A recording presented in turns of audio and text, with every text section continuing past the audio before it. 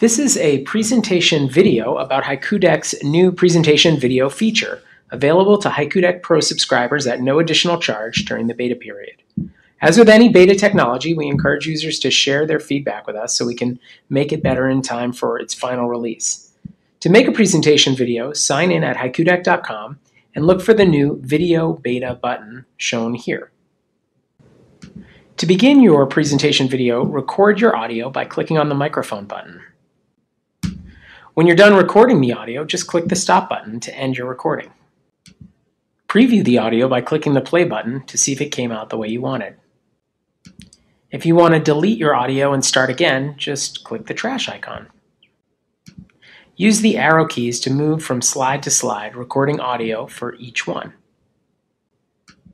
When you're done recording all of your audio, click the Download Video button to get an MP4 file of your entire presentation with the audio that you just recorded.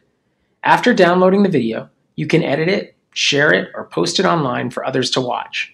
MP4 files can be viewed on most operating systems and can be uploaded to popular sites like YouTube or Vimeo. When you add audio to a slide, the playback button appears in the bottom left corner when you're on the playback page. Clicking that will begin audio playback.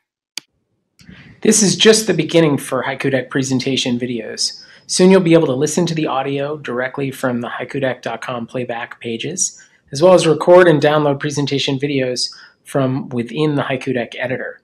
As with any beta, we really need your feedback, so please share it with us by sending us an email at support@haikudeck.com. Thanks so much.